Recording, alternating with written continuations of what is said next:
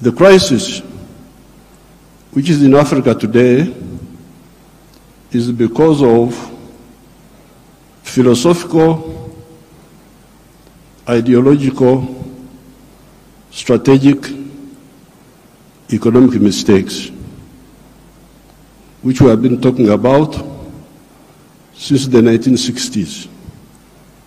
This is not an accident.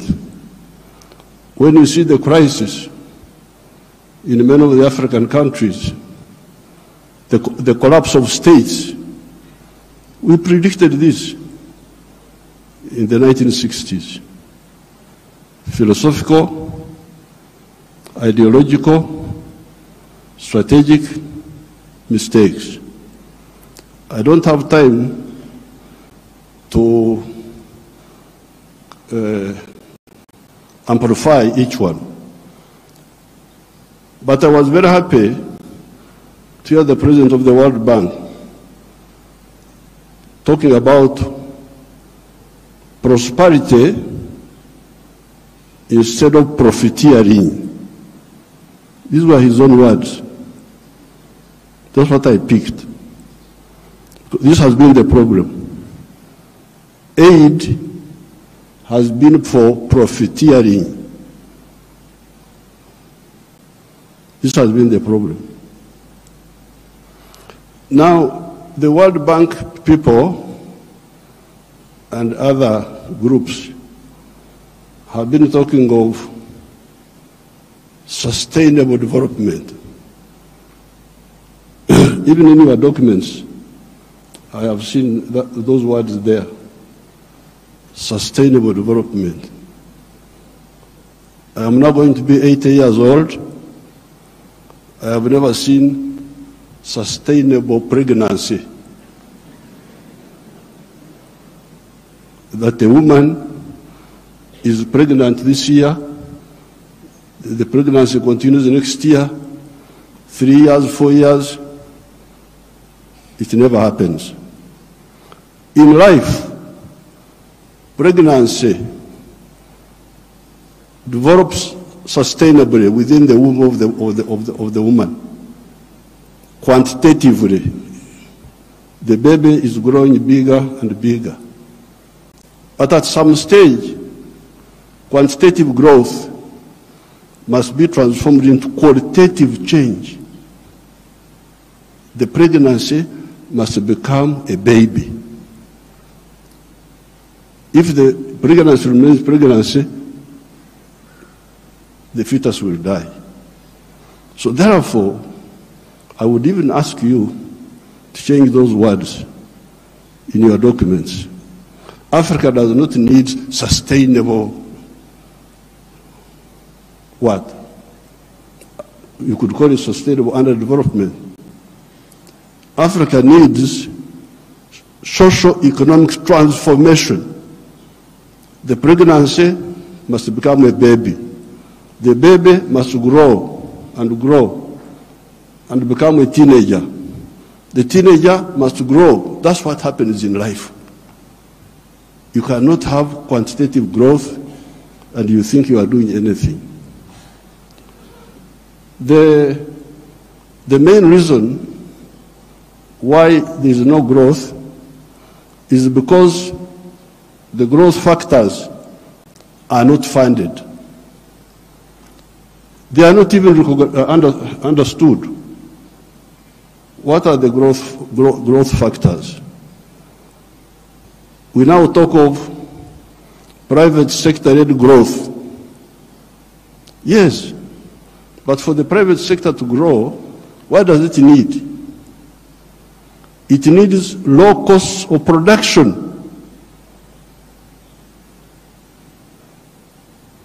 Ministers of Finance, low costs of production. And what are the low costs of production? Number one, transport. You must have low transport costs. Where do low transport costs come from? From the railway. If you don't fund the railway, how will you get low transport costs? Wonderful people Banco Mundial, IMF, all this. Where will low-cost operation come from if you don't have a railway?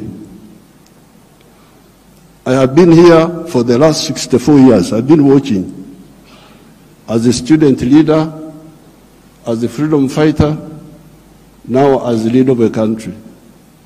How many railways have been constructed or funded in Africa? The few that have been was by China, the Tanzania Railway to Zambia, and recently China, another one here in Kenya, and then Tanzania on their own, they are building a railway line. So, if you are talking of helping Africa, the railway, I don't want to be involved in any other words, no, please. The railway, because if you fund the railway, you will have low cost of transport, and you can produce products which are cheap, which can be bought in the world. So you audit how much funding, all these billions you are talking about, how much of it has gone to the railway. Audit it. The second cost pusher is electricity. If you don't find electricity and you talk about sustainable development, what are you talking about? Private sector-led growth. Maneno tu. Electricity, we must have low-cost electricity, not exceeding 5 cents per kilowatt hour. That's what I insist on in Uganda. I'm tired of all these stories. These neo-colonial civil servants who have been holding us back, I have put my foot down, say I don't want to hear those stories. And Uganda is developing, and it will develop, because I don't entertain that nonsense anymore. Borrowing for what? Capacity building. Imagine. Seminars, they call you in a hotel, you eat chapati, you eat mandazi. They say that is capacity building. Capacity building should be on the ground, not just seminars. So, the second point, Excellencies, electricity. The third one, those people who talk about private sector-led growth, I have been trying to borrow money for our UDB, Uganda Development Bank, a bank which funds manufacturers. No, I don't get support for that. Instead, they want me to go, my people to go to commercial banks. But commercial banks cannot give, no, those commercial banks are to encourage imports. Because the only person who can borrow money and pay it back from a commercial bank is a trader who goes to China, goes to where, Dubai, brings products, sells them quickly, and pays back. So, if you are serious, I need to hear about the low-cost funding for manufacturing. Not for stories, not for what, no, manufacturing.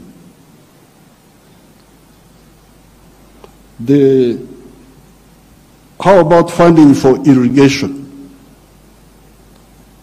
Because if you want to stabilize agriculture, a country like Uganda is very rich, we have got everything. But still sometimes we get some erraticness in the rain. So in order to stabilize, I've been trying to look for a loan for irrigation. I can't easily get it. Very difficult to get. A loan for seminars, very quick. The civil servants say, what?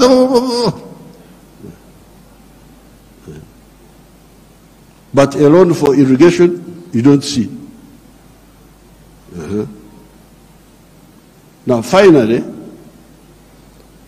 the loan for, I don't know the situation in other African countries, and I don't have time to talk for a long, I don't have opportunity to talk for long. But Uganda is a very rich country. But one of the problems we are having was that our people were outside the money economy. They were in what they call subsistence sector. They just produce for eating, produce for eating, produce for eating. Wanashughulikia tumbo tu. So I was looking for money. Please give me money to give coffee seedlings to these fellows who are just producing for the stomach, so that they can produce for the stomach, but also produce for the pocket, so that they join the money economy. You cannot imagine that by 2013, a few years ago,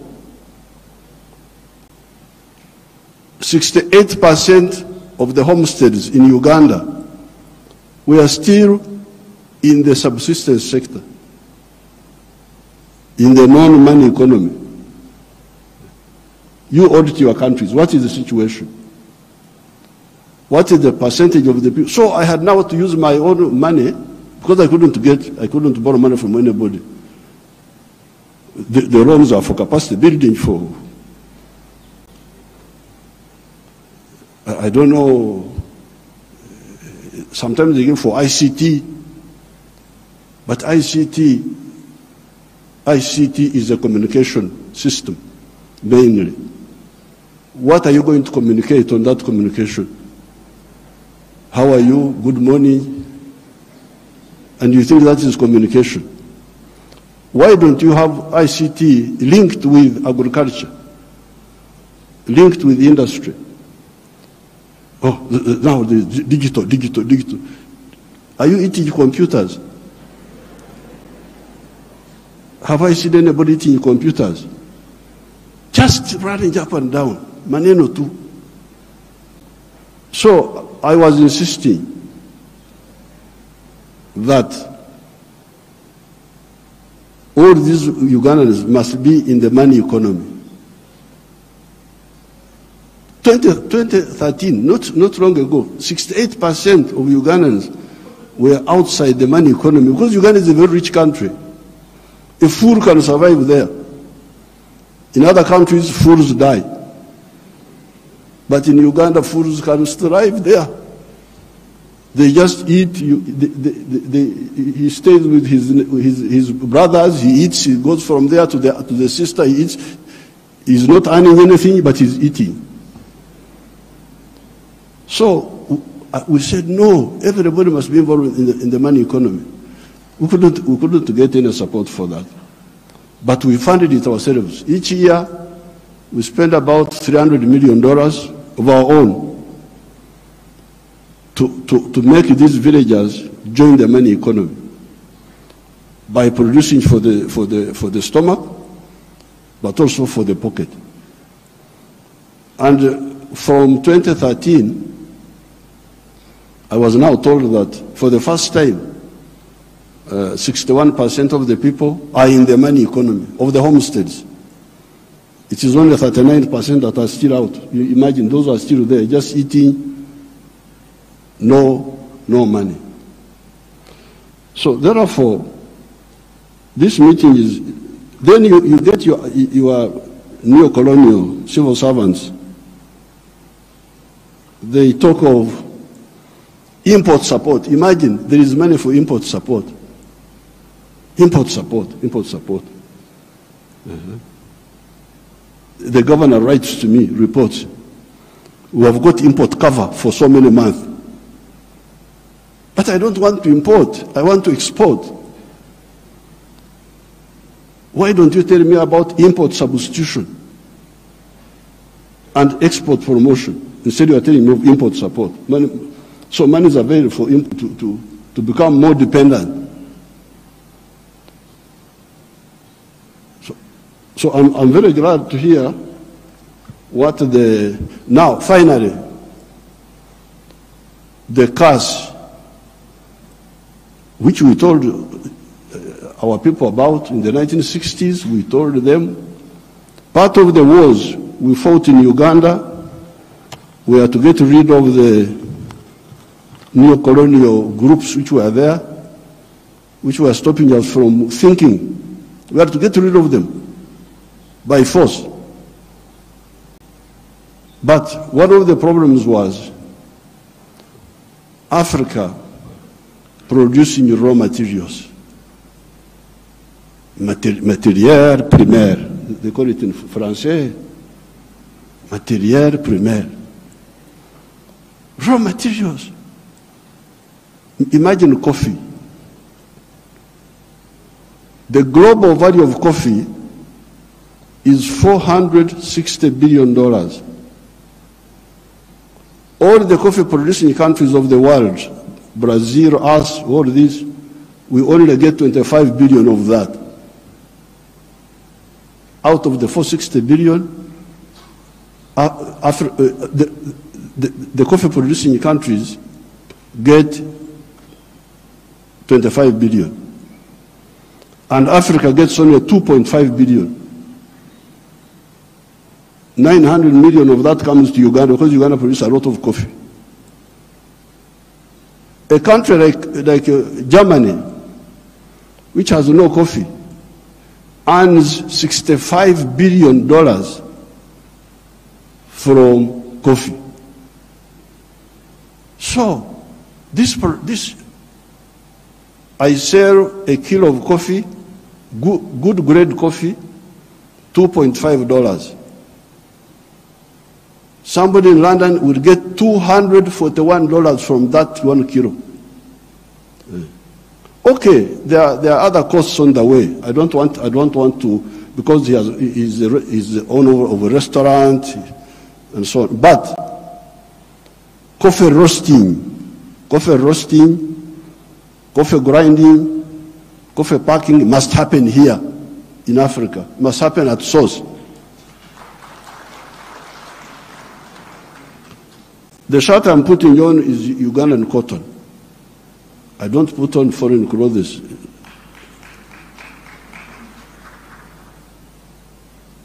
It's only the trousers I'm putting on because I can't go naked.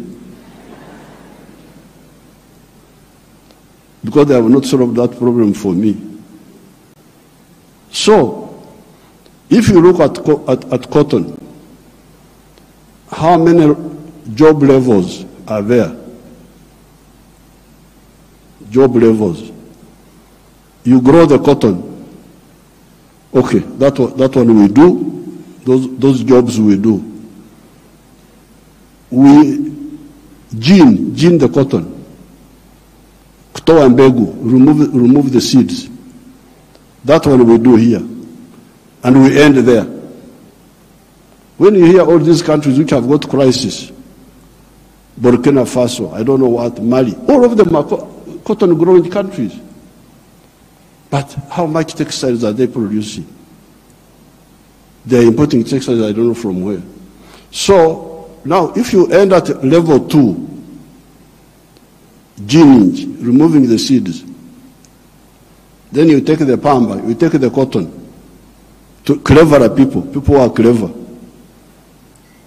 Watu wenye akili wako huko, sisi hapo tutajiita vipi? Kama mtu anakuzidi akili wewe unasema wewe nani? So they take the cotton, they spinning, more money, more jobs for their children. They weave, more money, more jobs for their children.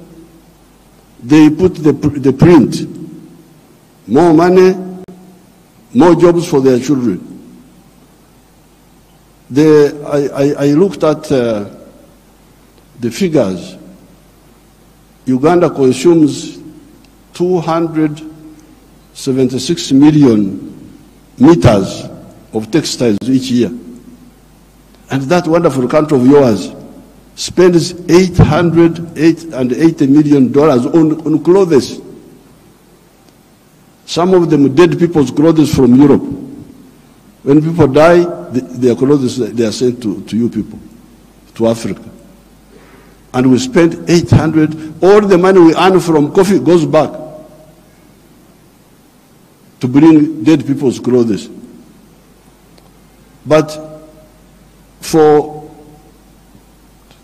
we have got one factory there called Nitil. It produces 25 million liters, million